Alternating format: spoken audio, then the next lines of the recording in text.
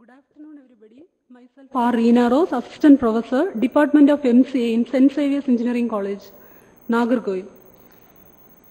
I know the audience are from different disciplines, and I hope that I can make you enjoy my presentation. The topic is Role of Face Recognition in Computer Vision. By computer vision, we mean making computer identify objects using digital images. So the outline is this: introduction, issues in face recognition, applications, and then how it works, and finally the conclusion.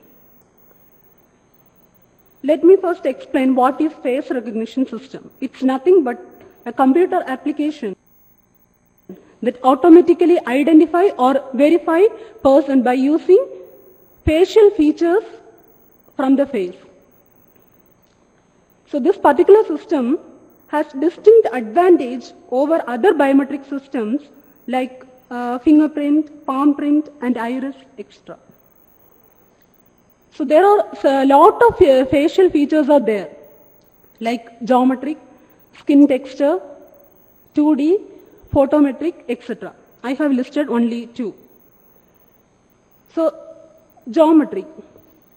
To obtain geometric features, we can select some fiducial points from the face, and the distances between that point can be the feature. Second feature is skin texture. Textures are nothing but repetitive patterns that can be calculated for every pixel in every point in the face with the intensity value difference between it and its surrounding pixels. So you can see an image which makes you understand what is texture.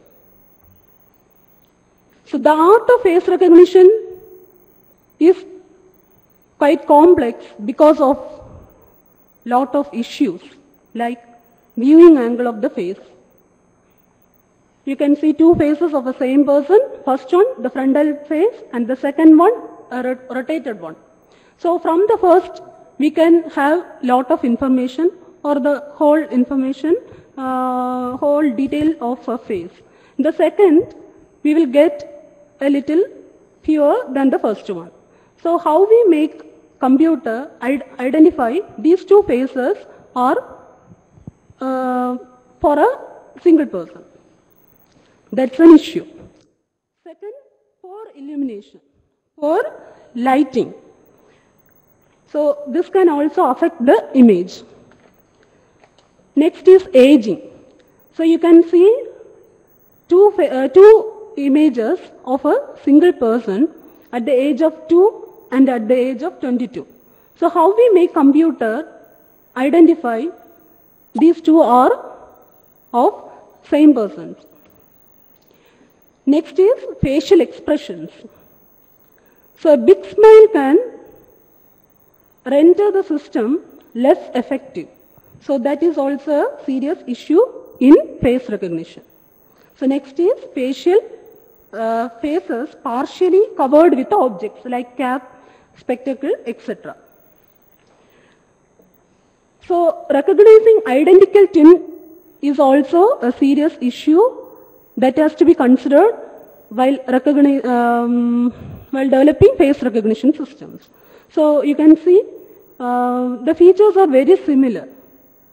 So these are all the applications of face recognition. We can prevent frauds in ATM, avoid voters duplication, and we can also use face recognition to verify passport, visa, and driving licenses.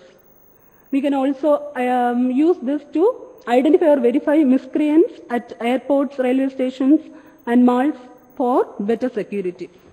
We can also use effectively this system effectively for important examinations such as CAT GATE, civil service exam, medical and engineering, etc. So we can replace completely the barcode system which is currently present with face recognition. Next we will see how this face recognition system works. So for this, first we have to acquire images by using some equipments like CCTV camera, etc. And before directly processing it, we have to do some filtering process, because often the equipments used for acquiring images are may not produce good images always. So we have to pre-process the images. There are several pre-processing techniques available. We can use that to pre-process the image, and this will be the after pre-processing we can direct it to feature extraction process. So as I said, we can have several features from the face like geometric, skin texture, 3D features, and photometric. So after extracting this feature will be the face description of the face recognition system, and it is given as the input for face recognition. So this face recognition system has two phases: training phase and testing phase. In the training phase, sample images are collected and they are pre-processed, and the features are computed and they are stored in a database. During testing, an image under test is pre-processed and the features are extracted and they are matched with the images or the features we have in the database, and the image with the feature that closely match will be considered as the recognized one. I have listed some recent publications regarding face recognition. So, this particular biometric system has distinct advantage over other biometric systems because the face images are readily available, and it can also be easily captured from a distance without the knowledge of the person, and there is no interaction needed to verify the person.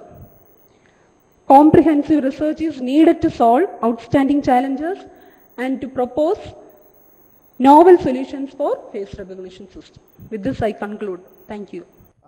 So, thank you Reena, you stuck to time and you made a decent presentation.